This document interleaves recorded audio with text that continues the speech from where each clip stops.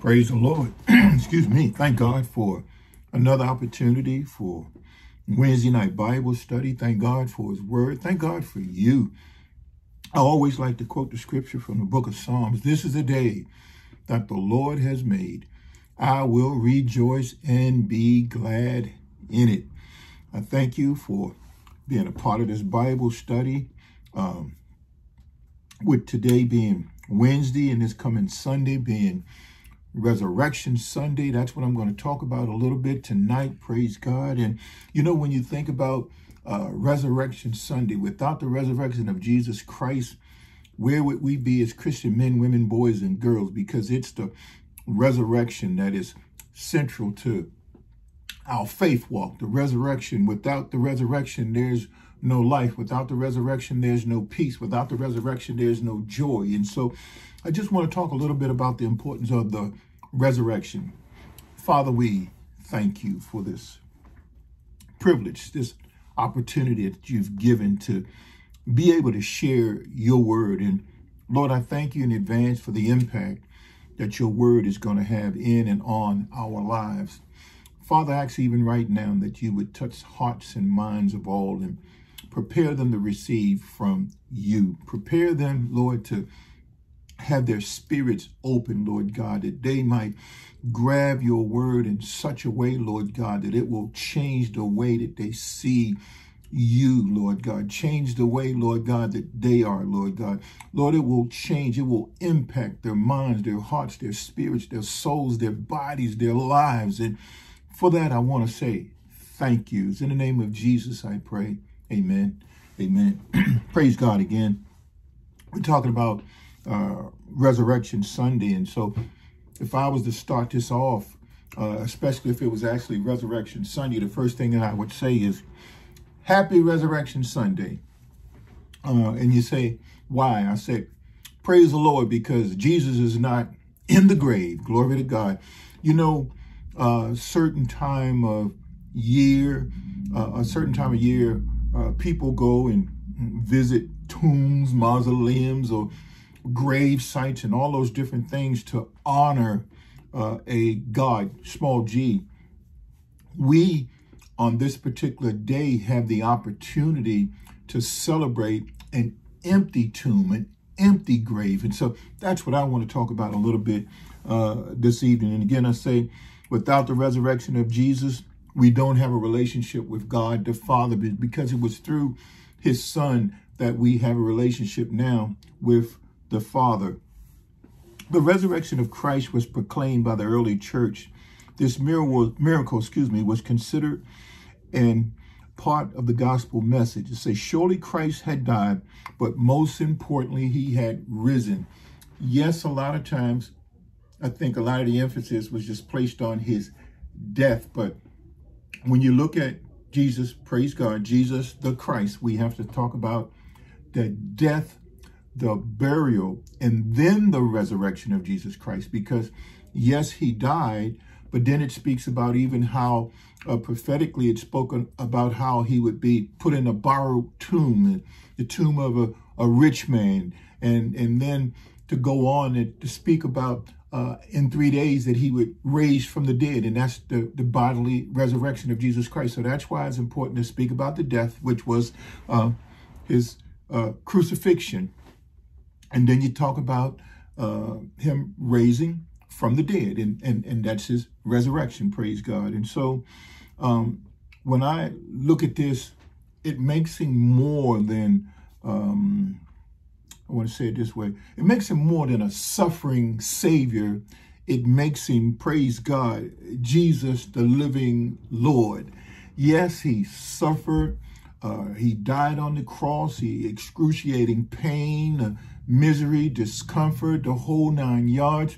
However, in the end, what we have, what you and I have, especially those of us that have recognized Jesus Christ as our personal Lord and Savior, what we have is a risen Savior. Praise God. 1 Corinthians chapter 15, verses 14, 15, 16, it says, and if Christ is not risen, then our preaching is empty, and your faith is also empty. Yes, and we have found false witnesses of God, because we have testified of God that he raised up Christ, whom he did not raise up, if in fact the dead do not rise. For if the dead do not rise, then Christ is not risen.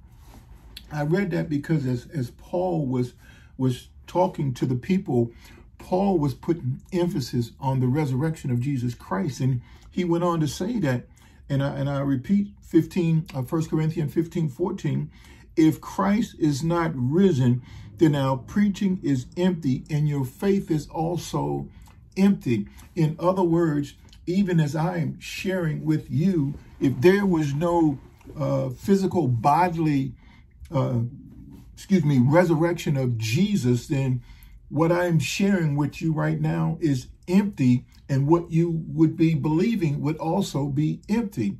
However, we know better, because we know that, praise God, the tomb was in fact empty. Praise God. And so, again, the scripture here says, if the dead do not rise, then Christ is not risen.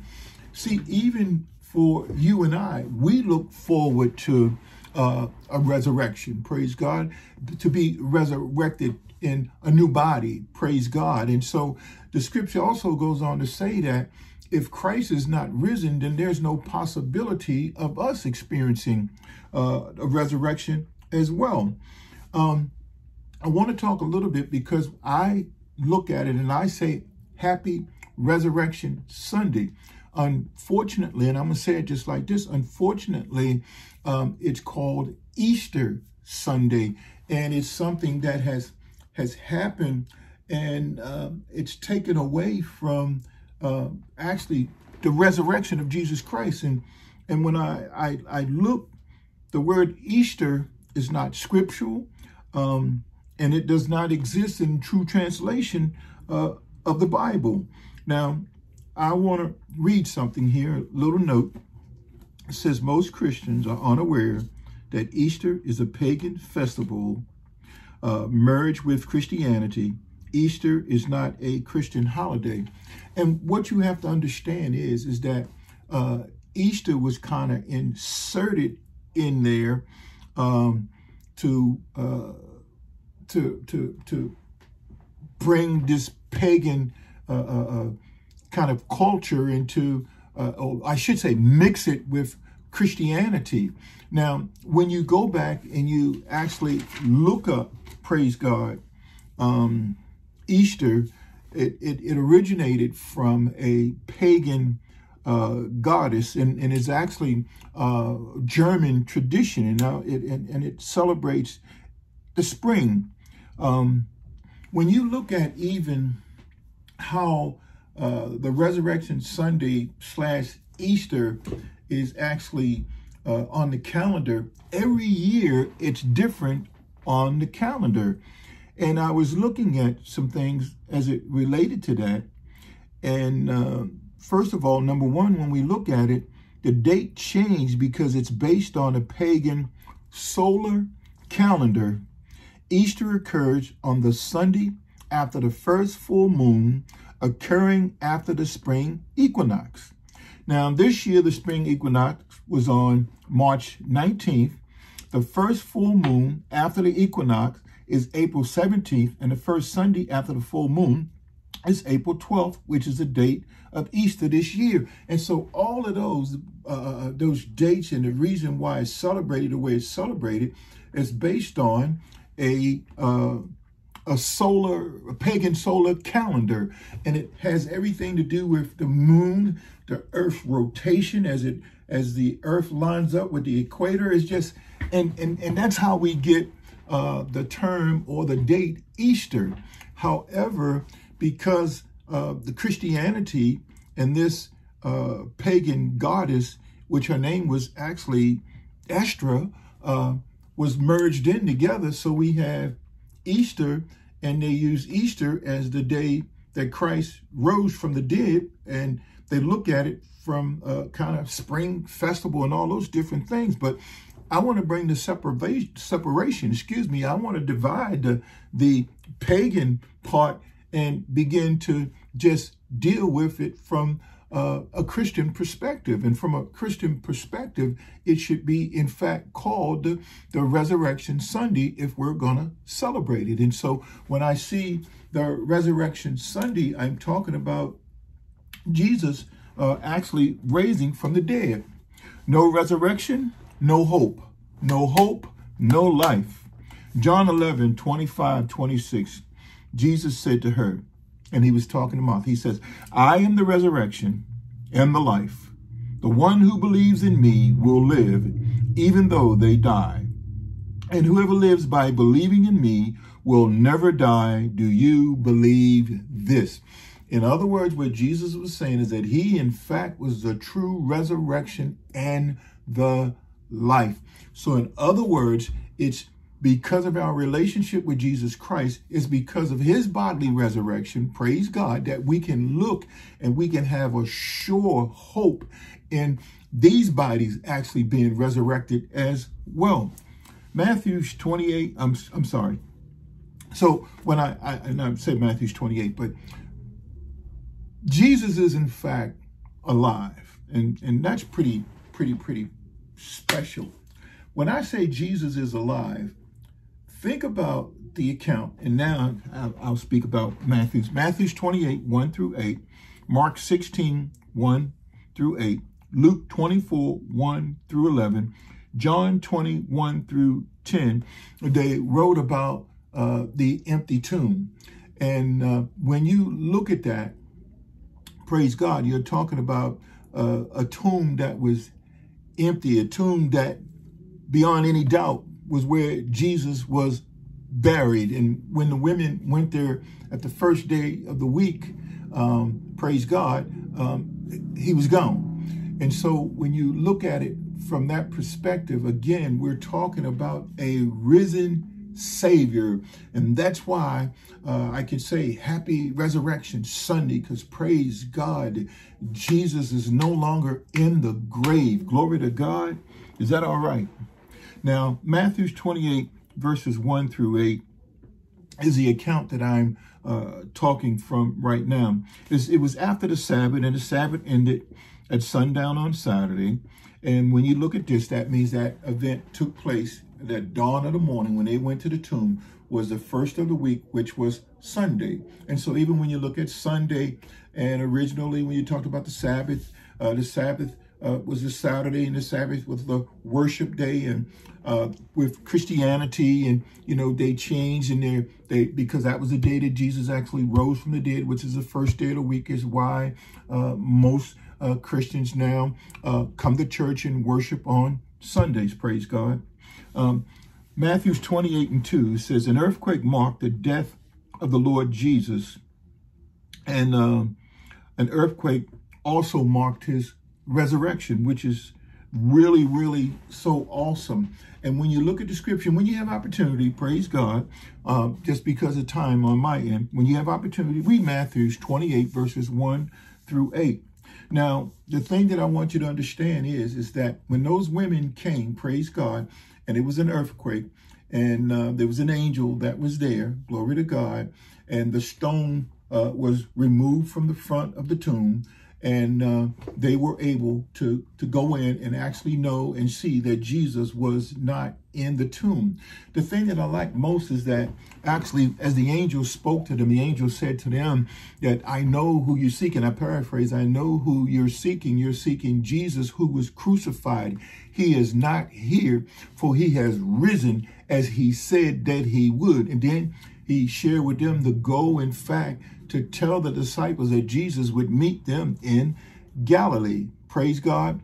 And so when you look at that, and the tomb stone was rolled away from the front of the tomb. I want to back up just a little bit. First of all, the stone in it of itself was rolled up against the tomb, and then it was actually sealed, and then there were guards that were placed in front of the tomb. Praise God. Now, and think about it that way. And then the angel came down. Praise God. The earthquake occurred. Okay. The stone was rolled away, And now the women were able to go in. And even in John chapter 12, praise God, it speaks about how Simon Peter went inside, and then later on, praise God, then John went inside. And so now we're talking about the fact that people are able to go inside of this particular tomb that they know that Jesus was actually buried in, and they go in and he is not there. Praise God. And why is he not there? Because he has risen as he said that he would. The thing that I like most about the fact that the stone was rolled away from the front of the tomb, it was not rolled away so Jesus could come out. It was rolled away so people could actually go in and look and see that he, in fact, was no longer in the tomb.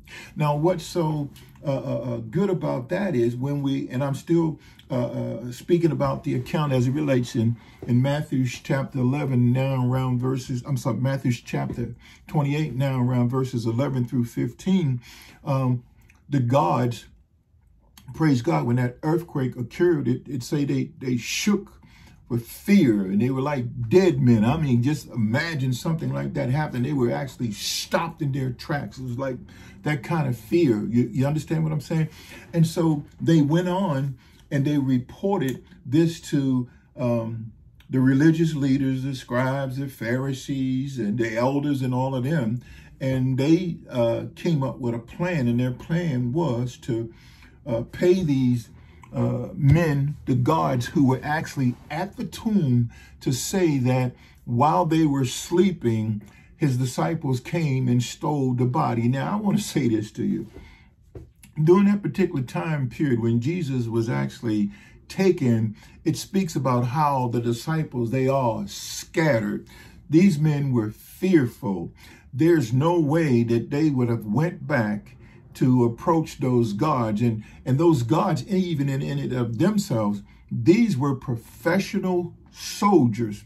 And these were soldiers who knew that they actually could be put to death for losing a prisoner, a person. And that's what it amounts to. In other words, they were put there to guard the body of Jesus Christ, to ensure that no one stole the body. And here they are right now accepting bribes to say that, in fact, someone stole the body while they were sleeping. They could have been put to death for even sleeping on the job. Now, I could understand one or two sleeping, and they maybe were rotating, so someone was always on guard, but not everyone to go to sleep at the same time. And so it's just so many, many different things, so many different stories. And they say even to this day, that story is still being told. But I beg the difference. Jesus, praise God, rose from the dead. And so those soldiers, praise God, took large sums of money, each one of them. And that's what they told everybody, that in fact the disciples came and stole the body. Now, the biggest thing was how would they be protected in the event that that word got back to the governor, who was in fact their boss. And the Jewish leaders even promised them that they would take care of that. Praise God. And so when you look at the bodily resurrection of Jesus Christ, it is so important to your faith. It's so important to my faith, because I say again, if Jesus in fact did not raise from the dead, then we have nothing, absolutely positively nothing to hold on to. I have nothing to preach to you. I have nothing to teach to you. I have nothing to share, because as I read very, very early on when we began this particular lesson, and it was actually from 1 Corinthians chapter 15, verses 14 through 16, that if in fact Christ is not risen from the dead, then our preaching is in vain, our teaching is in vain, and most of all, our faith would in fact be in vain. But thank God that in fact is not the case. Glory to God. And the thing about it is, a lot of times when you look at the resurrection of Jesus Christ, so many times people, even people today, praise God, and they sometimes call themselves Christians, will say, well, this resurrection thing, I'm not sure. But I want to tell you something. If you don't believe in the resurrection, it's like believing in the virgin birth. If you don't believe in the virgin birth, if you don't believe in the resurrection, then how can you have a resurrected Savior? How can you actually believe that Jesus, in fact, is your Lord and your Savior? You can't, because if he was crucified on that cross, as the scripture indeed says that he was put in a tomb, a borrowed tomb, praise God. If that in fact happened, and then he was not raised from the dead, then how can he in fact be your Lord, be your Savior? Praise God. So the thing that I want to talk about now is, think about going into a court of law.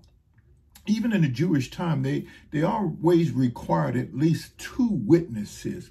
When I go back and I look at the account with Jesus, the different people that he appeared to after his death just helps to shore up my faith. And I pray as I share a few of these particular appearances of Jesus to others, that it will actually help to shore up your faith as well. You know, starting with the 2 Marys, that particular Sunday morning when he rose from the dead, he actually appeared to them, praise God, to let them know that he, in fact, was alive. A little bit later on, praise God, he appeared to 2 men as they were walking on the road to Emmaus. And that Emmaus was like about 6-7 miles outside of Jerusalem. All these particular accounts happen either in Jerusalem or close to Jerusalem. And so here he is, praise God, after his bodily resurrection, he begins to appear. He begins to show himself to different people. And like I say, it started with the 2 Marys, praise God, and then the 2 men on the road to Emmaus. Later, he appeared to the disciples, which, when you look at that, is just so very special. And he appeared to them, praise God, to let them know that he, in fact, was and is alive. And to this day, he is alive, because you read nowhere where there's another account that Jesus had to die. Glory to God. And so the mere fact that we're looking at the scripture, as the scripture is revealing to us about Jesus, about after his death, his burial, his resurrection, and now him appearing to different people. There's an account that I want to look at as Paul was sharing, and it actually comes from 1 Corinthians, glory to God. Yeah, 1 Corinthians chapter 15. I want to begin reading at, I'll begin reading at verse number 3. It says, "For I delivered to you first of all that which I also received, that Christ died for our sins according to the scriptures, and he was buried, and that he rose again the 3rd day according to the scriptures, and that he was seen by Cephas, then by the 12. After that, he was seen by over 500 brethren at once, of whom the greater part remain to the present, but some have fallen asleep. After that, he was seen by James, then by all the apostles. Then last of all, he was seen by me, also as by one born out of due time." Now, my goodness gracious, you only talk about today in the court of law, you can come in with 1 witness and someone can be convicted.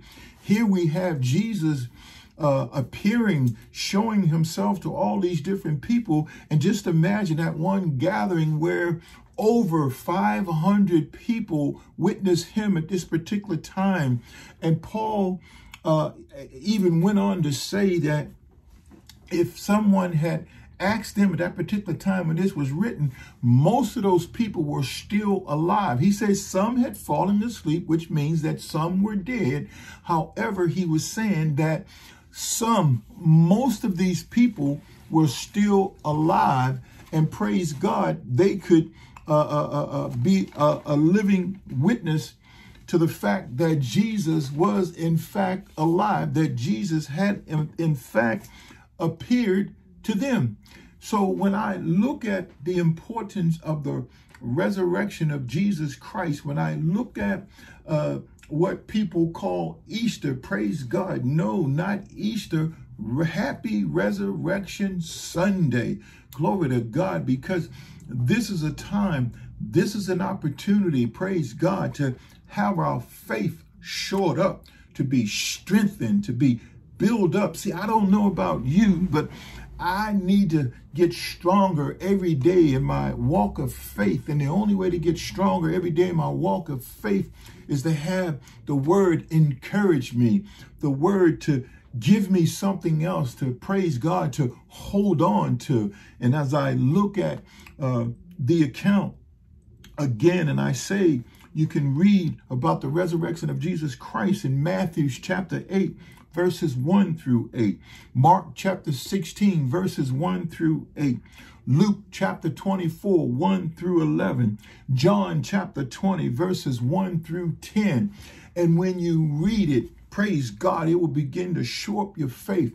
When you look at, praise God, the death, the burial, the resurrection of Jesus Christ, you just go, my God, thank you. And you know, praise God, that not was he just a suffering Savior, but he, in fact, is a living, he's alive. He's the Lord of Lords. He's the King of Kings. He's the great I am. He's the Alpha. He's the Omega. He's the beginning. He's the end. He's the first. He's the last. He is God Almighty. He is God with us. Praise God.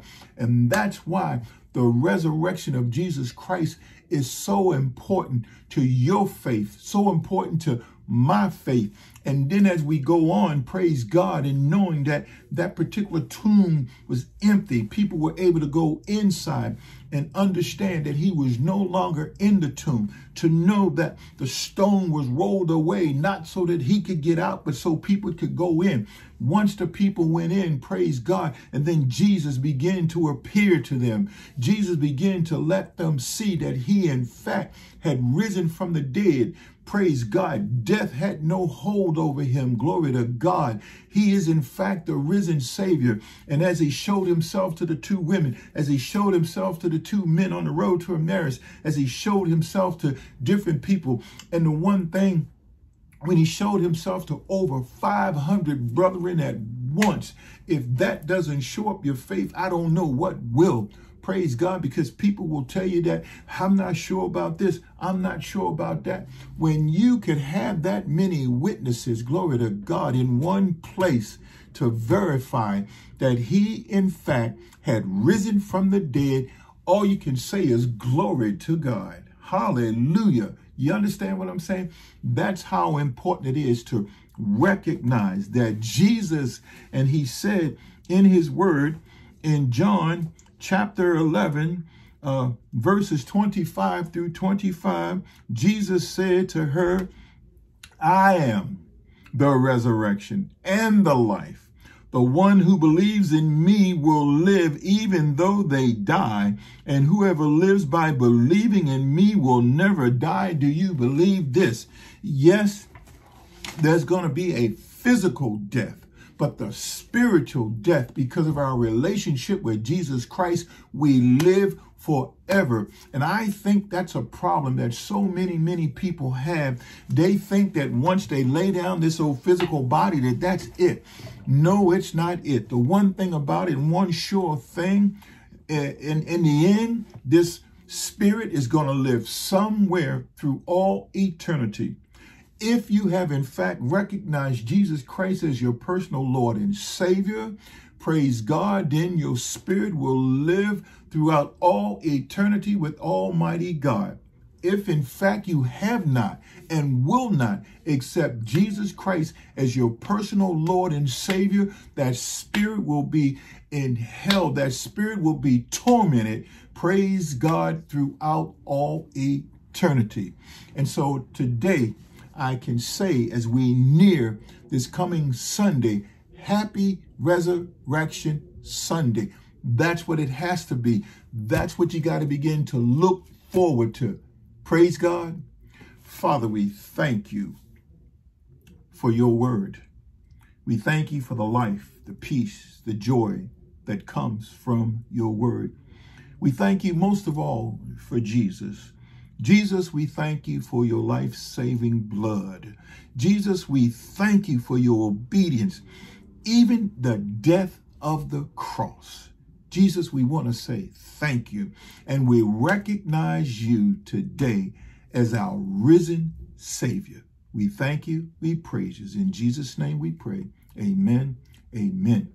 Maybe today you've not recognized Jesus as your personal Lord and Savior. Maybe today it took understanding and recognizing the death, the burial, the resurrection of Jesus Christ for you to say, what must I do to come to know the saving grace of Jesus? And I'll tell you how you do that.